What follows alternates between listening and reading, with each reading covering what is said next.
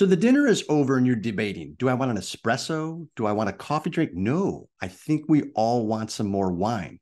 What do we want for an after dinner drink? Sherry, port, late harvest, ice wine. Tonight, we're going to break it all down on some of the selections, and we do it with the director of hospitality from one of the most picturesque estates in all of Napa Valley. SIP episode 149 begins now.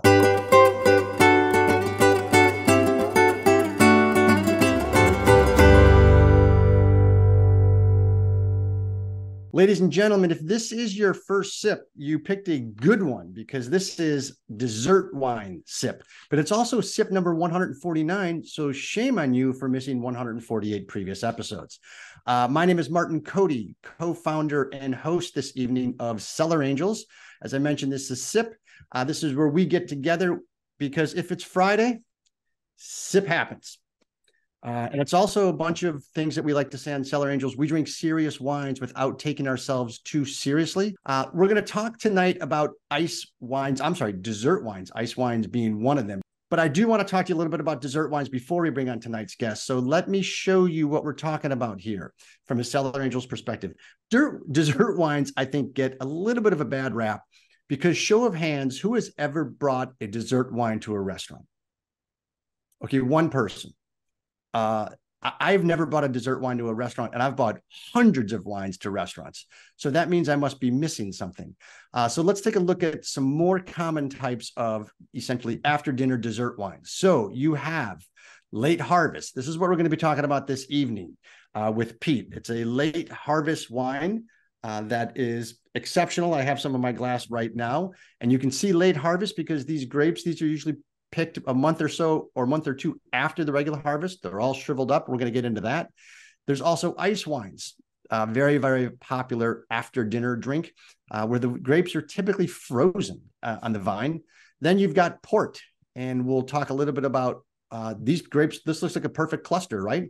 It could be a perfect cluster. So what happens to port to make it port? And then obviously you've got the big daddy, the Botrytis. You think Chateau de Kim, for example, is probably the most famous noble rot wine in the world. Also one of the most expensive. So tonight we're going to be talking all about that. And if you haven't navigated yourself over to the Cellar Angels website, I would encourage you to do that because unbeknownst to me, this evening, there is just one bottle left of the wine that we're going to be talking about. So when you go over to the Cellar Angels website and click on Shop Wines, it's right here. So this little bad boy that Pete and I are going to be discussing, because he's the director of hospitality, knows far more about this than I am, there's only one. So if you want to have some nostalgia, some memorabilia of this last wine, and I say last wine because Davis Estates isn't making anymore. This was their last vintage. This puppy's 9 years old already and is tasting fantastic. So I bet that will be gone in moments.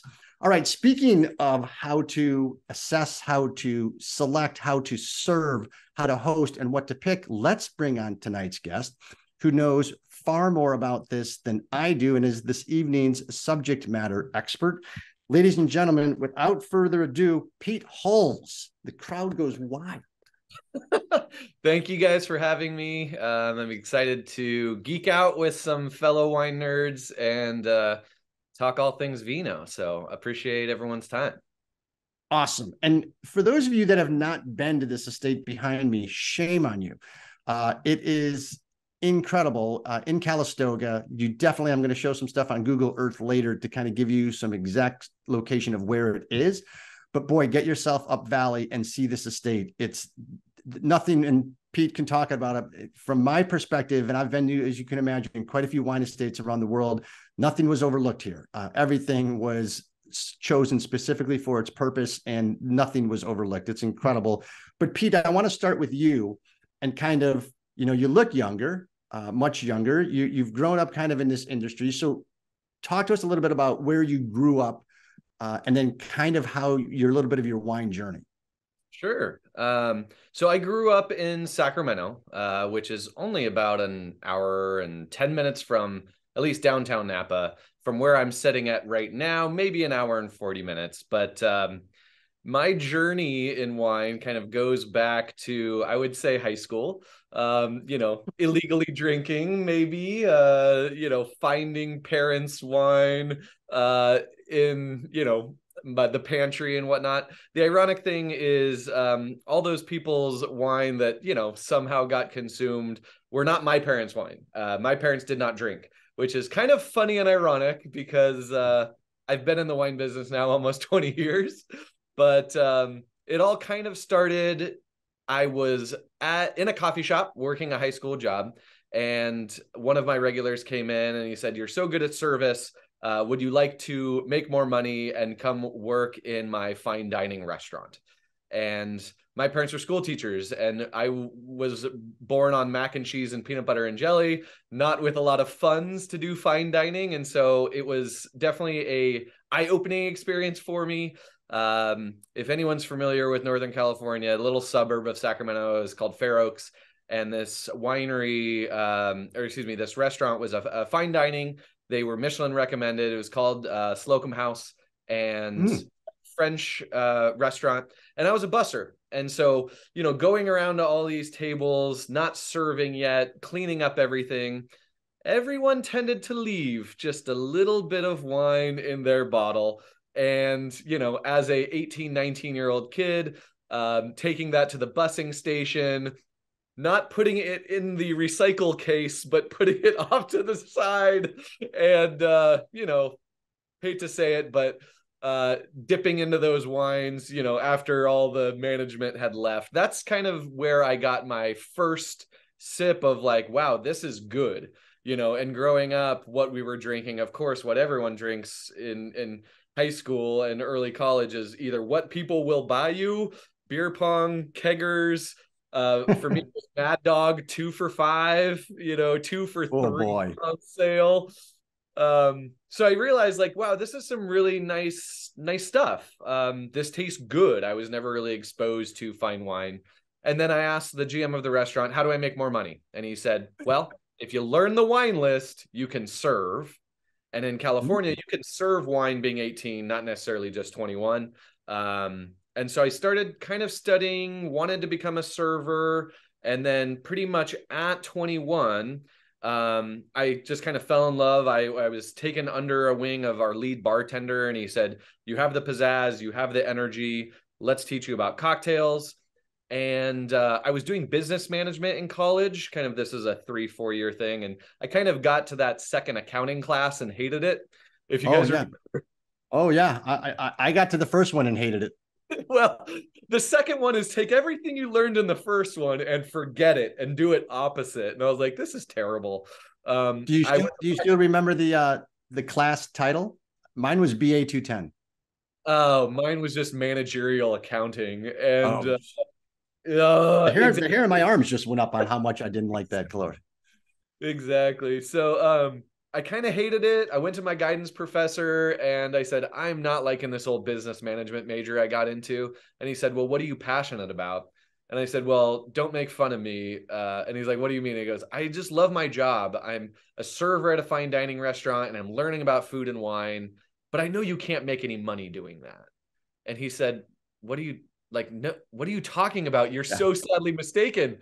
And I said, well, what? Like, you can't do food and wine for a living and like make money. I said, oh, you don't realize what happens an hour and a half away from us. Yeah, there's a little school over here at Davis that would beg to differ. Right. But I was never really like super smart in science. And a lot of the famous winemakers, they go to UC Davis for enology, for winemaking. Right. What I was really good at, I was a theater kid growing up. So theater kid, I was a natural kind of salesman. I have no problem talking in front of hundreds of people, especially about things I'm passionate about. And I always have really good kind of energy. I can get up, I can talk, I can, put on a show for people, and selling wine and managing a winery and managing a brand. It's kind of like you're performing. So he said, I know people in the wine business. I can get you a job, once you graduate, and you get done with this. And so literally the weekend after I graduated, Well, first of all, I switched my major from business management to hospitality management, which is one of the easier majors. I say it's majoring in how to be nice to people. Yeah, it's a good major. Yeah. And so I had, I went from managerial accounting to having classes on Disney and ski resorts and, luxury island retreats. And I was like, oh, this is way more up my alley to things that I'm passionate about. So switched my major, and I got placed, or my guidance counselor said, I got a job for you in the wine business. And I started working in Amador County, which is in the foothills, on the way to Tahoe, kind of from Sacramento. There's a couple regions out there: El Dorado County, Amador County, and kind of an up and coming wine region with a lot of Zinfandel, Barbera. It's kind of a warmer weather. So Amador is, just for people to get kind of their bearings, east of San Francisco and south, or where is it? South of the East Bay? Where is it? Pretty much dead east. So if you take Highway 80, which kind of takes you from San Francisco to Chicago eventually, but if you pass Sacramento and you kind of keep going, it's just kind of south of where I-80 cuts across. But if you take a kind of, the longitude or latitude, whatever the up and down one is, straight over, it's pretty equal to San Francisco. But got it. Sierra Nevada foothills, like our chat person just said, it's beautiful. Yep. Up and coming, but I was managing. Okay, so I worked there for about a year, and then they gave me the management position, and I was working at a place called Villa Toscano that made 17 Zinfandels, and 20 wines, 17 Zinfandels, and there's something about like kind of hot weather, warm Zinfandel that after you work in it for about 2 years, you realize I'd rather do and work with any other type of grape. And I kept surprised. Hot weather, warm Zinfandel. I'm surprised it took you 2 years, because I would imagine having that, maybe 2 months. It's like, okay, I've had enough Zin.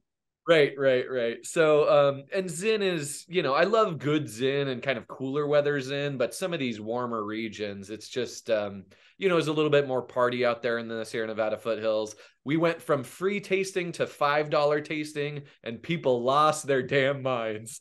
It was like the world was ending. So, kept coming out to Napa, and one of the wines that I always remembered from my restaurant days was Cask Cabernet. And at the time it was produced by Nibam Coppola, and I was always a big Godfather fan. So the fact that Francis Coppola, owned a winery out here, there was all the Godfather stuff out here. It was one of my favorite places to visit. And Cask Cabernet, if anyone wants to do a Google research, the old cask used to have a very noticeable label. He made it with barrel stave wood. It was a sticker, and it looked like the barrel head.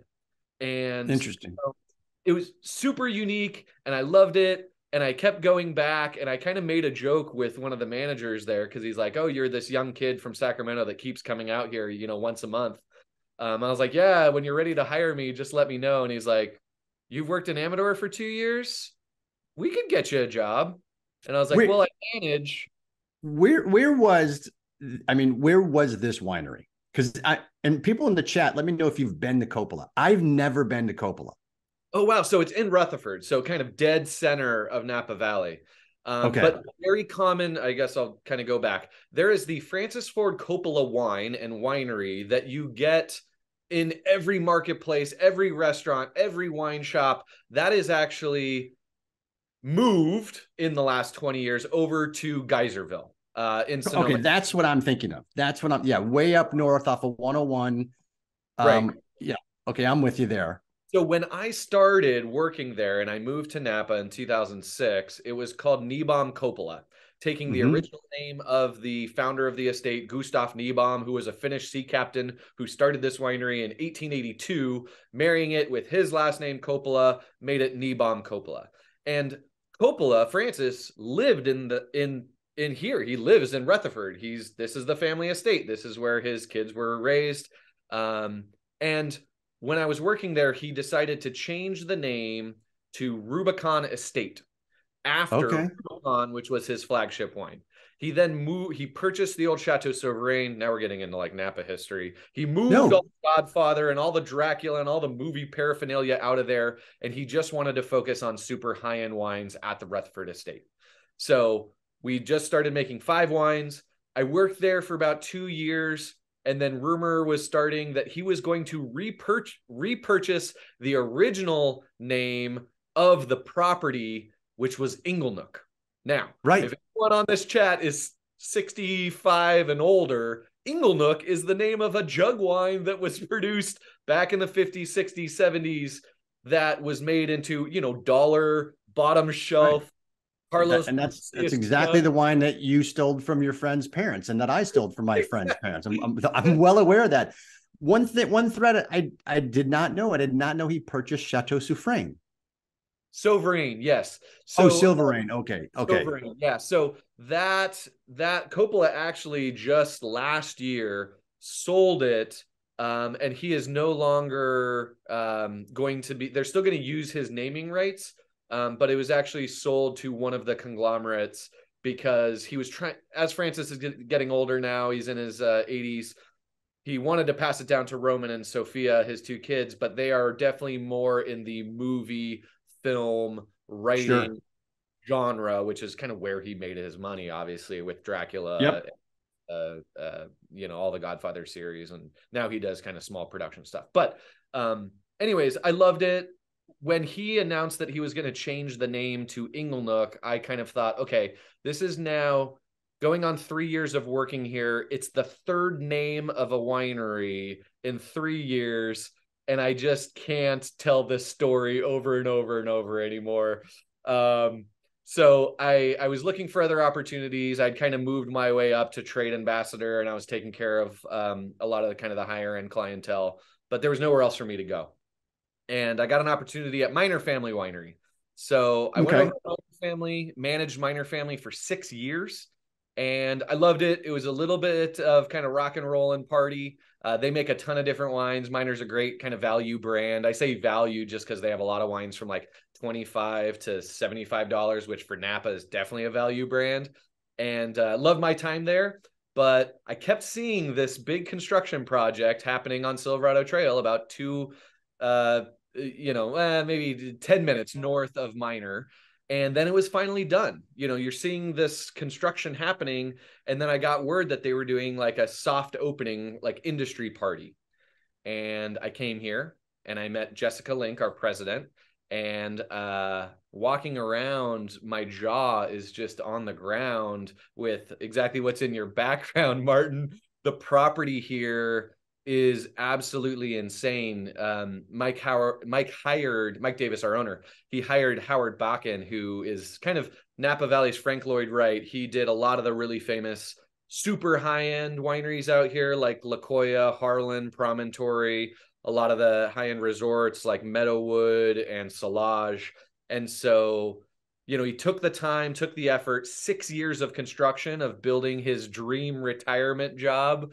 And another thing where if you're ever fallen in love with somewhere and you want to work somewhere, it happened twice for me. Just kind of mention to whoever's in charge, I'd love to work here one day. That it happened. So I came on in 2018. Been here now going on 6 years. And my title is director of hospitality. I do about half my job here at the winery, half my job. I travel the country. I do road shows. I go to people's homes and do private dinners. I'll go to country clubs. I'll go to. But it's funny because Dave Miner, great guy, Chicago Midwestern guy, and likes to play guitar, likes to have a lot of fun. Great fisherman, great outdoor person, just super into the hospitality. So I could definitely see why the two of you clicked.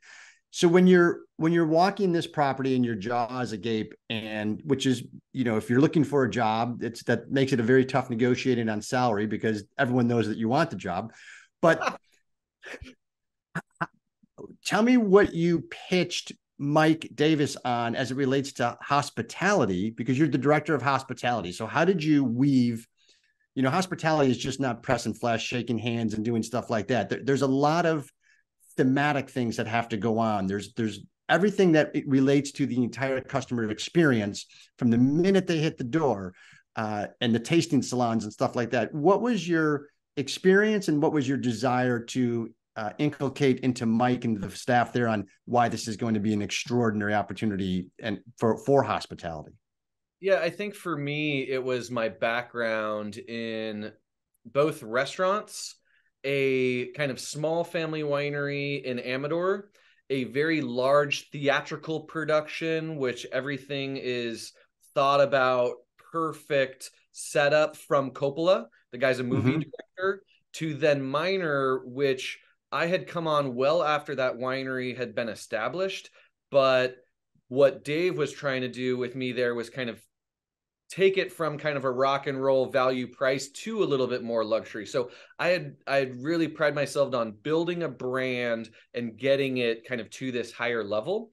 And, I interviewed, I met Mike, again, and my big thing on hospitality is, I think, especially a lot of your viewers that come out to Napa a lot of times, we've all had that tasting experience with kind of the old guy that's been out here for years and he doesn't have energy and he like his job, and there's a spiel. So my thing and how I train people and how I hire people is there is no spiel. We can give you little nuggets of information, but it has to be a conversation. People are paying exorbitant amounts of money to come to Napa Valley, and I don't know what everyone wants to learn about. I can go blue in the face talking about chemistry, vineyards, winemaking, barrel regimen. Yeah. I mean, literally, there's so much stuff to talk about, but sometimes we get people here that save up their whole entire lives to come to Napa once. Sometimes we have people here that have been to 400 out of the 500 wineries, and they're mentioning wineries that I've never even heard of, and I've lived out here for 20 years. So every single demonstration, every single customer interaction, you have to customize it. And so that was that's my idea of hospitality and pitch is like, you have to be able to start a conversation with somebody and know within these social cues, like, what does this person want to talk about? Because at the end of the day, juice is juice and we all love juice, but this is about camaraderie, fun, family, friends, people. When you think about your best wine drinking moments, it's not about the juice. It's about the people and the love and the things you're doing and the places you're at. And that's unless you're doing it over a bottle of jug wine. But then right. Let me pause there for a second because I want to say hello to a couple of people. David Young. Oh, I'm not supposed to say last names, but David and I go way back. And I also see wine extraordinaire maker on the Sonoma side. Elaine Sale is on. So Sipsters, give it up for Elaine. Ivy is here. J. Dean, I haven't seen in a while. Jan, 2 Jans, 3 Jans. Julie F. and Karen, so good to see you. By the way, I said that the bottle of Late Harvest would be gone. It's gone. So LP, I'm just going to nickname you there. Nancy, hello. Rick Martz, hello. Scotland, I don't know if you've looked at the NCAA basketball brackets yet, but I don't see IU. What I do see for the first time in my life is Colorado State at 13. So I don't know, that doesn't happen. So IU is not in the top 25. Sorry about that. Susan Jensen. Side note, Pete, I don't get to brag about Colorado State sports ever. So the fact that we're 13th in the nation, I thought it was a typo, and I thought I was looking at the women's NCAA, but nope, the men. So all of you, thank you so much for joining. Elaine, great to see you. So Pete, you come here 6 years ago to this magical property behind me. And I don't say that lightly. Mission Control and I have been to a lot of properties in the Valley. Many of you that were on the Ask Martin Anything episode a month or two ago, where you said, how many trips to Napa have you had? And the answer was over 60. So I've been to a lot of wineries. Jan Kiefer was at this. Jan K. I'm sorry. Don't worry, Jan. Witness protection does not know it's the same Jan. This property behind me is amazing because Pete talked about the architect. And Pete can probably tell the story better than I do with regards to what Mike Davis told the architect that he wanted to spend. And so the architect, he said, one of those negotiating things across the table, why don't you write down the figure that you want to spend? And, Mike slid it across the table and he looked at it and started laughing. And then, so Mike stopped the story with me there. And later on in the afternoon, I asked him, I said, so how close did you get to that figure that you wanted to spend. And I don't know what the actual truth is, Pete, but what Mike told me is 7. I said, 7 what? He goes, I spent 7 times more than I was supposed to spend on the winery. So it's insane. Why don't you talk a little bit about the estate? Because I do want people to go there. You should all go to this estate and see it. Just walk the grounds. Go in and book a tasting experience with Pete, and he'll make certain that you have an amazing time. But walk folks through the experience, Pete, on what they're going to see when they get to the estate. Yeah, so the property here, it's a pretty large property, 160 acres. It had been farmed before the Davis family, bought it. And that family they were great growers. And the only thing that was here was a kind of a 3-bedroom house from, the 60s. And then this barn, and the barn had predated that family, the historic barn. It goes back 1916, and it's actually a registered historical landmark for Calistoga. And when Mike came was looking at properties, he just kind of fell in love with this barn. But the back wall was kind of rotting out because it was where they used to hang the meat before refrigeration. It needed a new foundation. It was kind of leaning to one side. There was holes in it.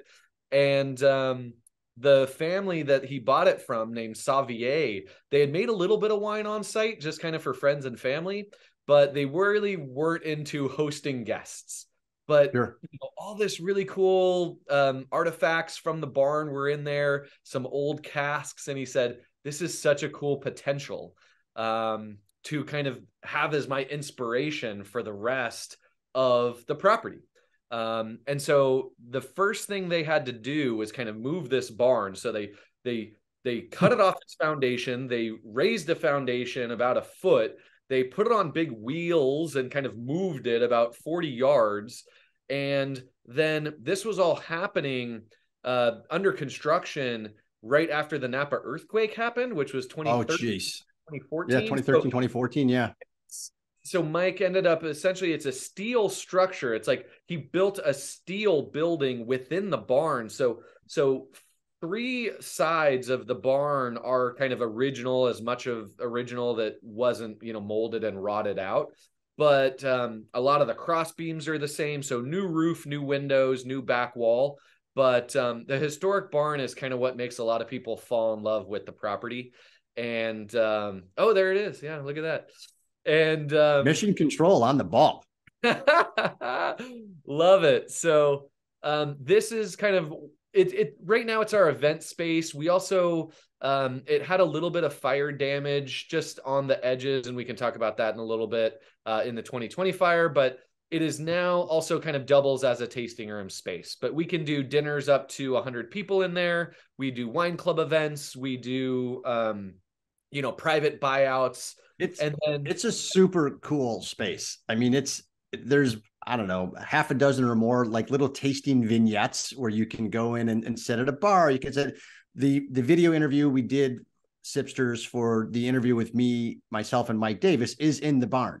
So it's pretty cool sitting alongside so much memorabilia in there, but it's a great area to do a tasting from an experience like that. It's a super cool place.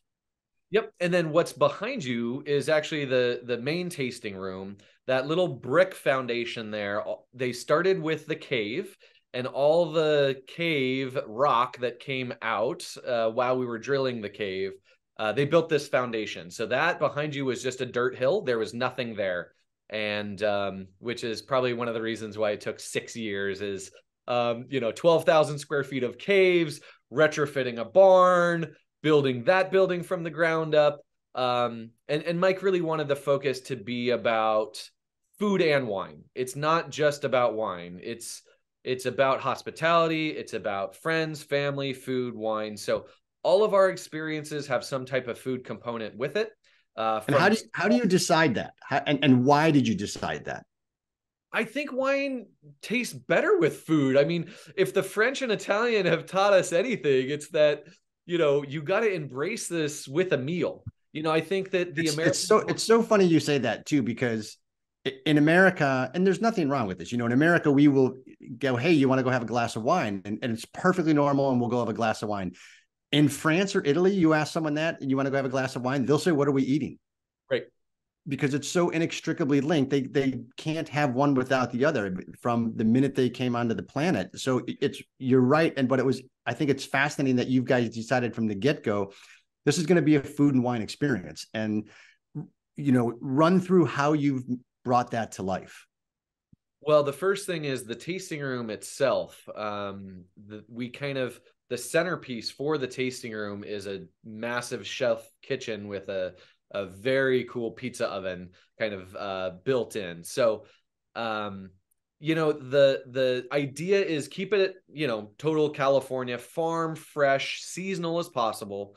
We change that menu every 6 weeks because we have people visiting from across the country. We also have tons of members from Napa, San Francisco, the Bay Area. Oh, there it is, Mission Control. Look at that. So that is the main tasting room and just kind of one side of it. So you're watching our chef team, create what you're about to eat. And so many tasting experiences are cheese and charcuterie. Well, right. We know that prosciutto goes with Pinot and steak, aged beef goes with cab. We know that. There's science on that. So we wanted it to be more about that. So everything is hot food. Everything changes every 6 weeks. It's a collaboration between myself and chef. And it's kind of a unique setup where normally in a food and wine experience, you either decide what you're going to eat or drink kind of first, and then you go the other way. I actually give the chef, hey, these are the wines that I have enough of to pour and sell. Now you have to make me dishes or make our guests dishes right. that makes sense with this. And so it's a very fun process because every 6 weeks, myself, Jessica, Brandon Davis, who is Mike's son, who works with us as well, we all sit down kind of in collaboration with our chef, and we're tasting everything. And, we talk about portion, we talk about salt, acid, proteins, fat, everything that can change your palate, portion size, and we go back and forth. And sometimes if a dish is rocking and we love it, maybe we change the wine. We're at a unique spot where we make not a ton of wine. I like to say 8 to 12,000 cases, but 17 SKUs, which is a lot. We actually kind of don't focus on wholesale distribution. It's really only found here at the winery. So it's fun because we have this kind of palette or paintbrush or paint set to play with, and we can really have fun with it. And that's something great about being a small family winery. I think it's phenomenal. And I love what you've done. And I love how food and that experience, by the way, you're not going to be in and out of a Davis Estate tasting in under 30 minutes. So don't think that you're just going to breeze in, taste 3 wines and skedaddle. Not going to happen. Shouldn't happen, by the way. So, but the tasting experience is outstanding. Let's walk through now the wine of the evening, the late harvest wine that you're not making any more of. The 2014 was the last vintage. But before we talk about that, you worked at the restaurant and you used to put bottles aside as a busser and stuff like that. So, as I mentioned, we're going to focus on 4 after dinner wines. But the last one we're going to talk about is yours. So Botrytis, Noble Rot. Those wines are pretty special. They're pretty special on the bank account as well. Why are they so expensive? Why is this so romanticized and just so highly sought after? Time and labor. I mean, it is so expensive to make this stuff, and it doesn't matter what dessert wine you're talking about, whether it's late harvest, something like, using Botrytis or Noble Rot, whether you're talking about port, whether you're talking about Madeira, all these wines have so much extra time and effort, packaging, and it's not like people are coming into the winery and buying a case of dessert wine. That's a great point. 1 or 2. So it's a special thing that, it's also sorry, ADD. It's also kind of a polarizing thing. People tend to either love dessert wines or they just go, nope, I don't drink sweet wine. I don't drink dessert wine. And my answer to that is no, you just haven't had either any good ones or the right one for you. Because there's so many different levels of sweetness, Right. and so many different levels of, red, white, tawny, whatever, that every wine geek out there has, or the ones that are willing to open up their palate to unique things, which I implore all drinkers to. They have one special kind of dessert wine that they really gravitate towards. Yep. No, I agree. And it's funny, you talk about Botrytis and you talk about Noble Rot. And I encourage people to go back and find that episode on SIP, because we did it's probably 2 years ago, and we did a bunch of Google Earth stuff on Noble Rot, specifically kind of showcased Chateau de Kim. And it's fascinating. You talk about time and labor, and you're right. Those are the two main factors in how expensive these things are. But specifically as it relates to the regions producing a Noble Rot or Botrytis wine, you have to have the environment conditions to get the disease. And sometimes it might not have enough humidity, so the rot doesn't form. And so you're totally at the whim of Mother Nature, which throws in another curveball that you can't anticipate.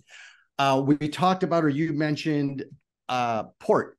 So port is another one of those wines that's crazy time consuming, labor intensive. And we haven't even talked about the ageability of port. And you start going on some of the wine websites or auction sites, there's ports from the 1800s that they're auctioning off. It's insane. Yeah, it's pretty crazy. Some of my most memorable wines are, drinking stuff from the 1800s and realizing like this was 40 years before cars. Right. Like they were harvesting this in horse and buggy, and the airplane was many decades from being invented. That to That's me, incredible.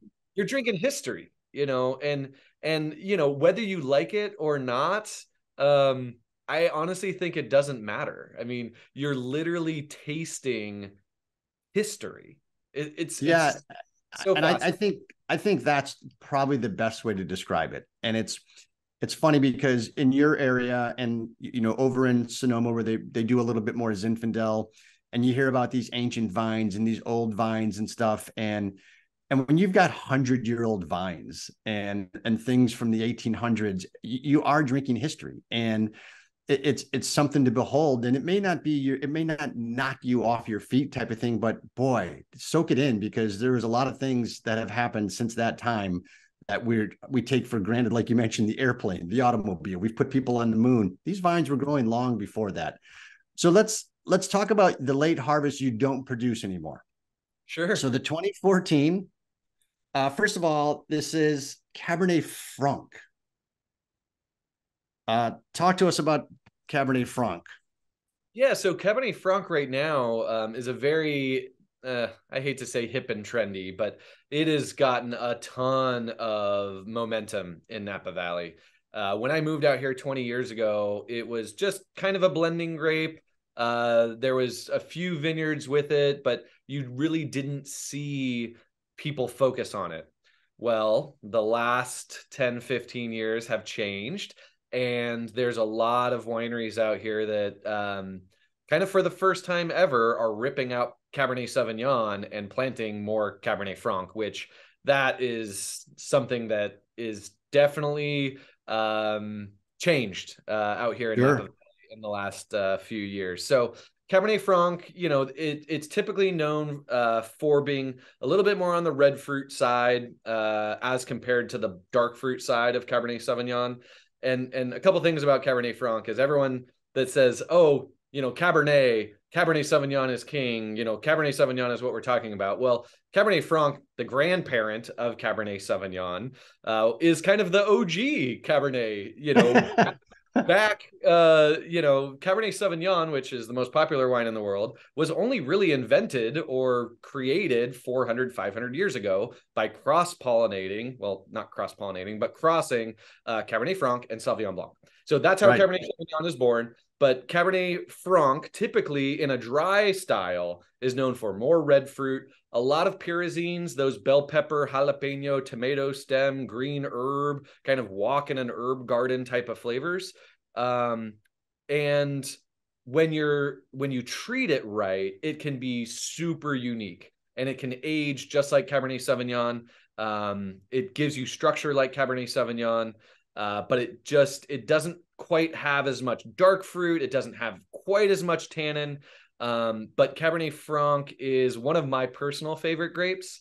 And I collect it like crazy. And I wish that it wasn't hip and trendy, because when I started out here 20 years ago, it was the same price as Merlot. And now you really can't find a Napa Cab Franc for maybe under $80. Well, and you being in St. Helena, there was a friend of Cellar Angels, Jeff Orlick, who owned the Black Rock Inn off the trail, that used to have a Franc off every year. If you may remember it, if you attended it, most people didn't remember it because there was hundreds of bottles of Cabernet Franc that were opened. And I agree with you. When we used to sell at Cab Franc at the store in Chicago, I thought it was hit or miss. Not too dissimilar to Carmenere and some of the ones to where if it's picked too early or if it hasn't fully ripened, you do get a lot of those green vegetal fruits on it, and that bell pepper, which for me is off-putting. Some people love bell pepper, but when you, to your point, and I can very easily understand and empathize with you, how it could be your favorite wine. When you find one that's produced right, and 20 years ago, it was the QPR of that was insane with regards to what the price was, boy, it will knock you off your feet. It has nuance and layer upon layer of flavor and structure and acid and body balance. And you swear it's not Cabernet Franc. You swear it's something else. And it's so good. So I'm not going to ask you to name producers, but I'm sure Davis is one of them. So on this, given your hospitality chops, what would you guys have paired with this? And what should someone that is serving a late harvest wine think about from a pairing perspective? Yeah, well, this is pretty synonymous with how you would treat a ruby port. For me, Can you just explain the difference between ruby and tawny? I can. I'm a little for me, it gets down to aging and then also the blending of different grapes. I think that people either like kind of one or the other, but typically ruby port, you're going to get all like just kind of red fruit flavors, where tawny tend to get a lot more kind of caramelization, a little bit more nuttiness, a little bit more kind of depth of flavor, rounded flavor. And well done. I tend to gravitate toward a little bit more tawny, but I also like Madeira and other kind of more nuttier style of dessert wines. There's no right or wrong with it, though. This is all just personal preference. So when you think about using something like this, as far as application, the classic pairings on something like port would be like, first of all, whenever you're doing port, if you're going to actually pair it, one rule of thumb for me, port-like wines, late harvest, typically the dessert should be a little bit sweeter than the wine. And sometimes if the wine is too sweet and the dish is, not as sweet, when you go from wine to dessert back to the wine, you can get some bitterness on the palate. So, the key to aging and all this and holding this wine up and why it's still tasting good 9 years later is the acidity. The acidity is kind of holding this wine up. So I always would do something like, you think about red fruits and dark fruit desserts, but also chocolates. So flourless chocolate cake, brownies with raspberries or blackberries on top, blackberry pie. I love drizzling this over just vanilla ice cream. Anything with like a crumble, you can use this as kind of like almost like a syrup or like a little sweetening agent, because to me, it's sweet, it's refreshing. You can kind of see my glass. I'm using one of these little kind of whiskey snifters, but I think a very common mistake is people giving themselves a 6-ounce pour of port or late harvest. You definitely Guilty. don't need to do that. How you drink this is just a little sip of wine on your tongue, and then I kind of swish it all around and get it in kind of full palate mode. Okay, while all of you are taking a sip of your dessert wine and swishing it all around, I'm going to launch a poll question. So we talked about Davis Estates, and this wine here is a late harvest.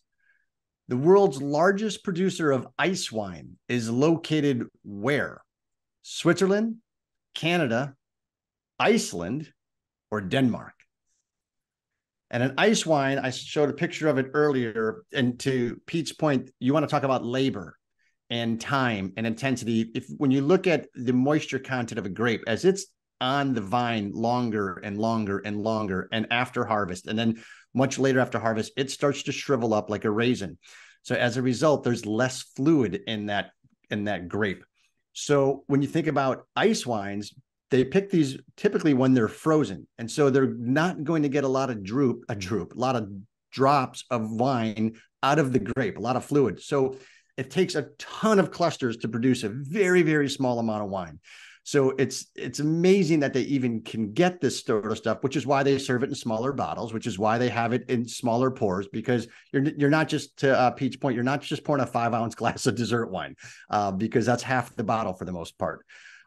David, very good. I'm going to end this poll, and the correct answer, 9 of you had it correct, is in fact Canada. So the Enniskillen Company is the largest producer of ice wine in the world. And I think it's made from the Vidal grape, not Sassoon, but spelled the same, Vidal. And I just dated myself because 80% of the people don't know who Vidal Sassoon is. But that's fine. Let's go on to the second poll question. And we talked a little bit about this earlier, Chateau d'Yquem. So Chateau d'Yquem, smartphones down, people, I can see you over there, is made from what 2 grapes? Concord, yes, Mission Control. Concord, Trollinger, Semillon and Chardonnay, Riesling and Sauvignon Blanc and Semillon. Chateau d'Yquem is produced in France, in Bordeaux. This is one of those wines that we talked about, noble rot. So Botrytis is the disease that is actually in these grapes that they desire. So not every year is perfect condition for Botrytis. You have to have a certain amount of wind, a certain amount of sun, a certain amount of humidity. It's damp. And so you have to have this mildew on the grapes. It's incredible. Nectar of the gods, I think, is the most often uttered phrase with regards to d'Yquem. All right, 5, 4, 3, 2, 1. Check out how smart these sipsters are. Pretty impressive. 12 of you, Sauvignon Blanc and Semillon. Now for extra credit, write in essay question, what percentage? You can write that in the chat. Percentage of the Sauvignon Blanc. I'll take all answers. I do want to show folks, Pete, where you're located. So I'm going to jump right to Google Earth. And Dahlia, you're correct. There's nothing wrong with liking both Ruby and Tawny. I'm a big fan of liking both. So, all right. Many of you that know this part of the broadcast recognize our little spinning orb here. For the better part of 13 years and 149 episodes, all we do is we focus on Napa and Sonoma at Cellar Angels. Whoopsie. Opus isn't supposed to be there. Where'd my Napa County line go? Hang on.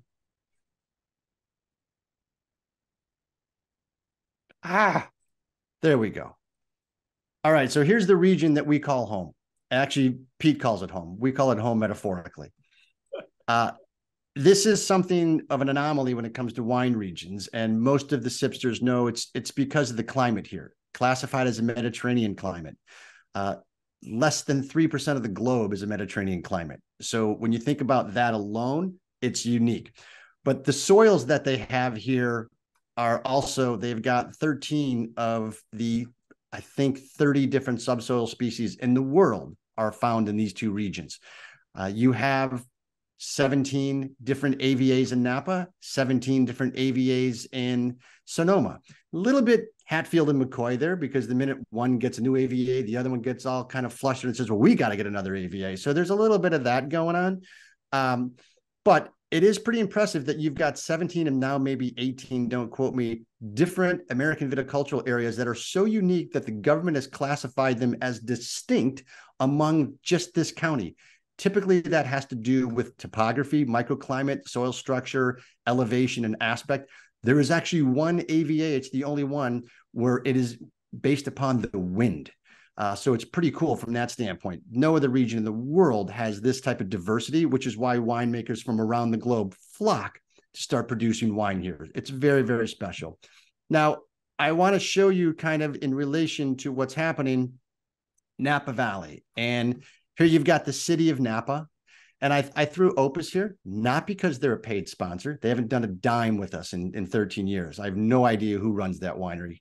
But it doesn't matter if you're going to send cease and desist letters. That's done. This just gives you an idea of where Opus is located. We've all driven by it on Route 29 at one point in time. But if you can see, I don't know if I'm going to pull it down a little bit, just what I talked about, how far north in the Valley Davis was. See that blinking thumbtack up there? It's a ways up valley. So when you move past and go up Route 29, you can still see there's some major topography influence here. Yeah, they're near the valley floor, clearly, as evidenced by the picture, but they're at the edge of the foothills. And there's some steep hills behind where I'm sitting. And that has a lot to do with erosion and what's going on in the soils down here. You also have the Napa River. So they're kind of between two geological forces. You've got the erosion from wind and weathering elements coming off the mountain that pulls all of the material and sediment down here. But then this river floods, every 50 years, every 100 years. And you do that through a millennia. There's a ton of diverse soil and rock structures and shells and different nutrients in here that then lend itself to the vines and the grapes and the clusters, which is what makes this area so wonderfully unique.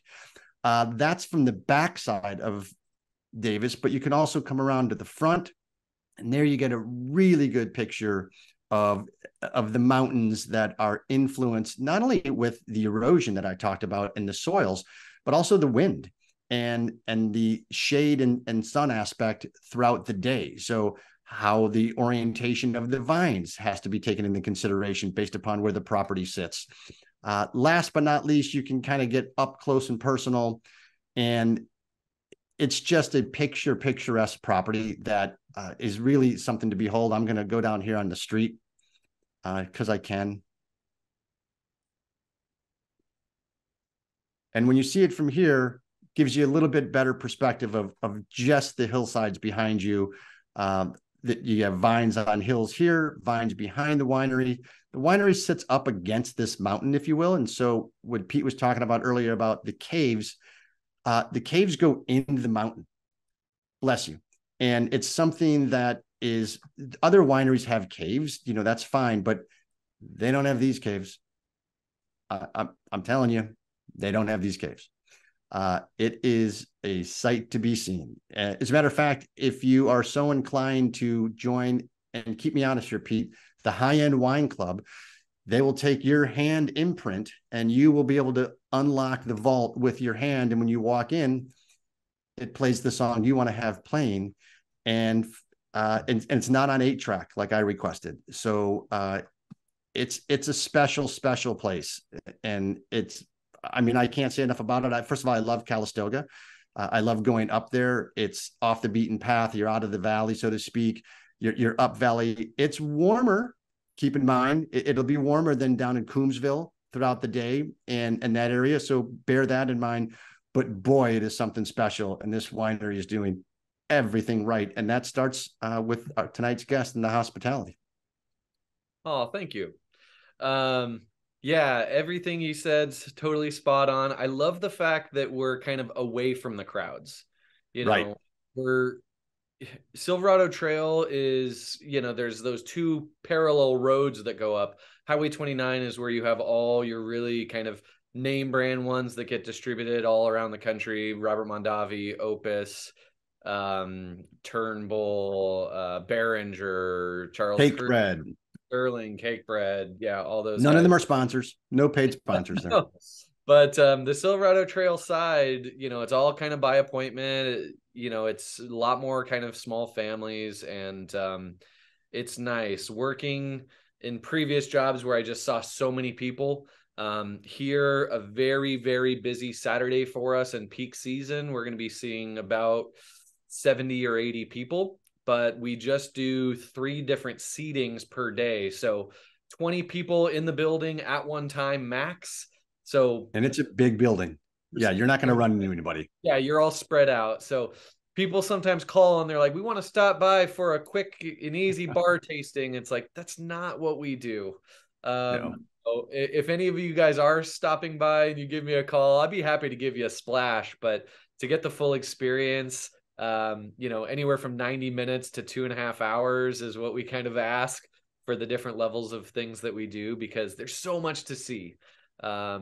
And I want you to come and visit, and I want to ruin too many surprises for you, but we have a lot of like inner winery or trade members with us, because we're kind of their favorite secret winery. We don't do a ton of marketing and advertising, just through somebody Right. at Cellar Angels, because we want to keep it kind of quiet and special, and not somewhere where you're going to see bachelorettes or tour buses, groups.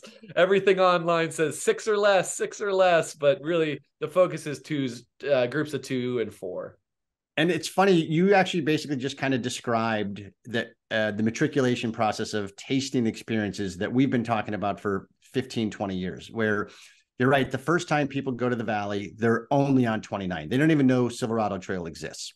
And they're looking at all of the ones like, hey, I know that one. I know that one too. I know, and they're all the ones that are distributed. So, okay, that's fine. The second time they go, they do kind of hit one of the side streets and make their way over to Silverado Trail. And then they start going up and down the trail. And yeah, they might see Minor, and maybe they recognize Minor for something. They might see, they go a little bit further up the trail and see Quintessa. And they're like, well, hang on, I had Quintessa at a restaurant. But pretty soon you're running into a whole bunch of wineries that you had no idea they existed. They're incredibly small. They don't have mass distribution. And then it's your third trip. Usually trips 3 through 20. You're in someone's garage, you're thieving wine out of a barrel. You're like, well, how have I never heard of you? And the person says, well, I only make 250 cases of Cabernet, and it's all from the estate right here.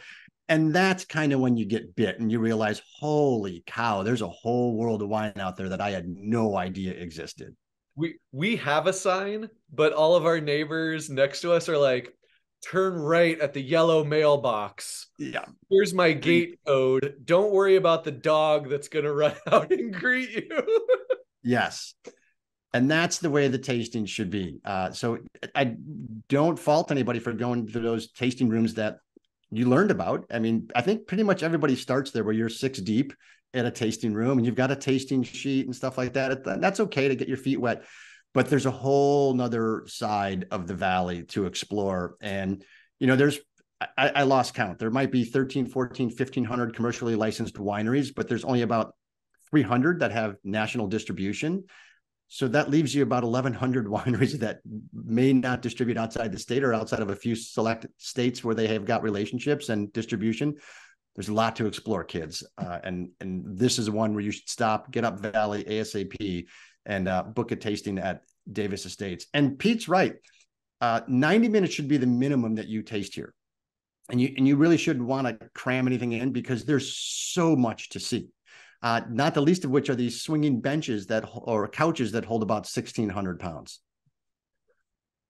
It's that little veranda behind you, or kind of screened in patio. Yeah, you can kind of see on the back there, we have swinging couches and we do food and wine pairings out there. But the view out the front, you're looking at amazing sunsets pretty much every day. And there's just something really peaceful about Napa, as I'm sure a lot of your viewers here have been there. I loved it so much I had to work and just make a career out of it. And now people are like, what's next? Where are you going? And I'm like, well, I love and respect my boss. I'm at a really cool brand that, I love the wine. I love the people. The management team's been together for the 6 years that I've been here. Like, I don't know if there is a next for me. No, I'm yeah, kind of happy. you're in a pretty good spot right there. And Pete's right. Where we're looking at this picture behind me, you're looking east. When you get to sit on those couches and face west at 3, 4, or 5 o'clock during the golden hour, so to speak, the sunset over the mountains is incredible. So I definitely encourage you to do that. Pete, this has been awesome. I'm so glad that you're able to kind of walk us through the Davis portfolio and certainly spend a little bit of time on after dinner wines, specifically late harvest. This one is exceptional. I'm glad we have one more bottle. Sipsters, you may have read the email that this is our second to last sip, that we are shutting or hanging up our angel wings for a time being December 31st. We have one more sip left. It'll be sip episode 150. That is next Friday night. There will be no educational content. Many of you have claimed that there's been no educational content ever. It's just been a very poorly written show. So thank you for the viewer mail. But next week, it is kind of cameras on. So if you want to show up, I'm not saying it's clothing optional, because it is a holiday party. It's a pajama party. I'm also not saying it's clothing optional. So take that for what it's worth. It is going to be a very, very festive show, as always. And for the last 13 years, last 149 episodes, none of this happens without your dedication to the small limited production winery and your love for these wines. So can't thank you enough for that. Pete, you've been a rock star to stay with us on a Friday night. I know you've got things to do and tend to, so thanks for walking us through everything Davis Estates related and certainly the late harvest. Of course, yeah. Everyone come and visit. This isn't the only wine that we make. We do, check out the website, Sauvignon Blanc, Chardonnay. We're kind of, we do focus on Bordeaux varietals, but 17 SKUs, a lot of different single AVA cabs. And you're not going to find us in a lot of grocery stores and restaurants. So utilize me, shoot me an email, come call, ask for me. I can set you up with some of my favorite little neighbors that you'll never hear about. And that's how it happens, ladies and gentlemen. That's the spirit of giving. And it's the most amazing thing. And I've said it for years about this industry. If I go into Home Depot and they're out of a tool and ask them, where can I get it? They're going to be like, I don't know. They aren't going to send me to Lowe's. But if I ask Pete, it's 4 o'clock in the afternoon and we just got done with tasting, where else should I go? He's legitimately, authentically going to tell me several places where I'm going to have a kick behind experience, and it's legit. That's why this valley is so special, and that's why this industry rocks.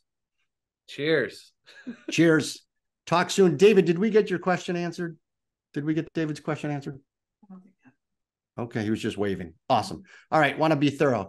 Pete, thanks so much. Have a great weekend. Sipsters, we will see you next Friday night, SIP episode 150. Thanks, Pete. Be good to one another. Cheers.